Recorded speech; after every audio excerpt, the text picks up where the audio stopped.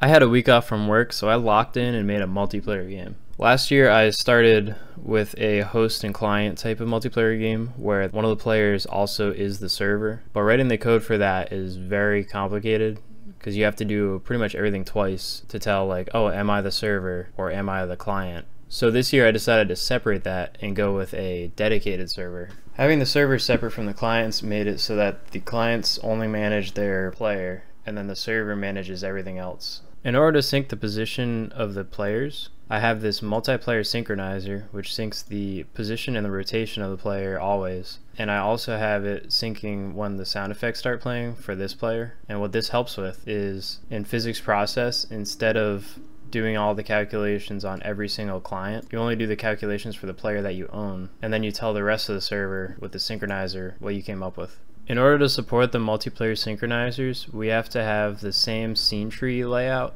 on the client and the server. So you'll see I have my game tree and then this players node, and inside of the player node I have all these different character bodies which are my players. On the server side, I have to replicate that same layout, so the same path with the names. So it's game tree slash players slash, and then these are the multiplayer peer IDs. So we have the multiplayer synchronizers handling position and rotation, but how do we handle something like health and damaging? So on the client we have this hurt box that when we hit something that has a health component, we say that, hey, we hit this, so we got to tell the server to damage that entity. So I call this server RPC function, send the RPC function to the server, tell it who I am, tell it who I'm hitting, tell it how much damage to do. Then if we look at this server interface that we have here, it is a big interface, and all of these RPC functions have to match on both the client and the server, just the name of them and the RPC settings. But if we look here at this damage entity function, nothing happens here. But when you call the RPC, it's happening on the server. You're calling this function on the server. So if we go to the server, when this function is called on the server, we store in our player data that, hey, this guy took damage. So if we go in here, we store it. I store it in a dictionary, and then anytime the health changes, I call this RPC function called player health changed, and I say to every single client, I tell them, hey, this peer has new health of this much health. Then on the client side, when this function gets called, this player health changed, we emit a signal saying, hey, this peer ID has a new health. And if we follow this signal,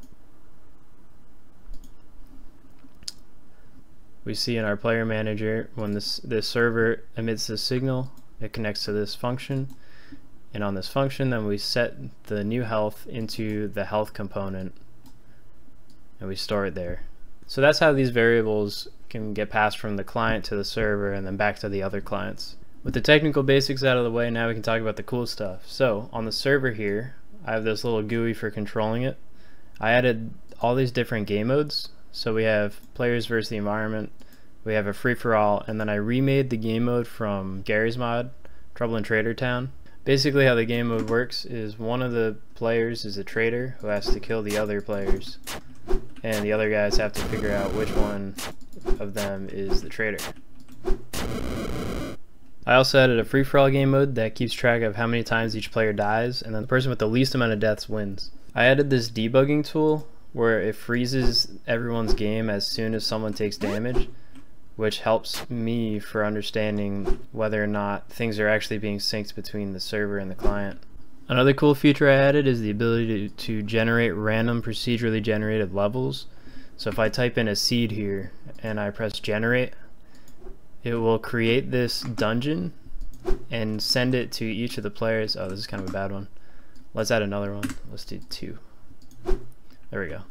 So it'll generate a dungeon procedurally and then place all these tiles, and you can actually update it mid-game and it'll update for each of the players. So the generation is done on the server, and then the server serializes all the coordinates and sends them out to each of the clients, who then replicates the dungeon that was created. I also added the ability to switch the game level at runtime. So now I can load this different level.